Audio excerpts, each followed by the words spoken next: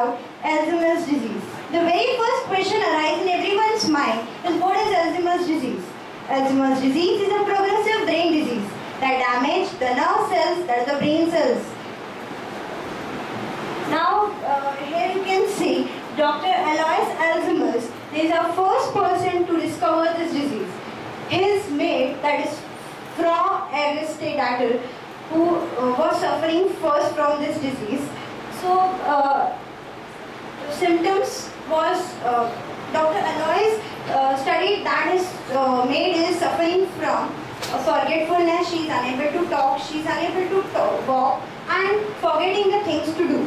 So he initiated to discover this disease, and in honor of Dr. Alois Alzheimer's, this disease was named as Alzheimer's disease.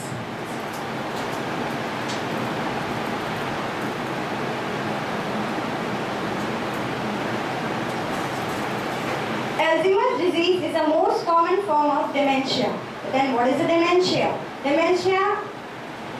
Dementia is a serious loss of cognitive ability, that is the ability of the brain to think, to carry out some tasks, to memorize something, etc. Alzheimer's, the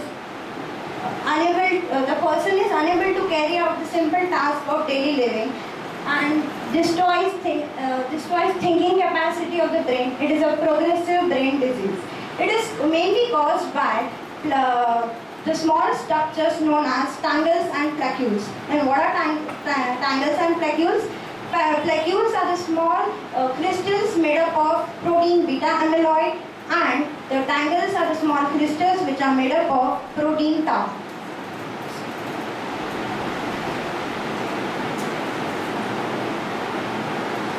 Here you can see the picture of the brain. Some parts are shown which are affected by the Alzheimer's. That is the intelligence part, language part, and the memory part.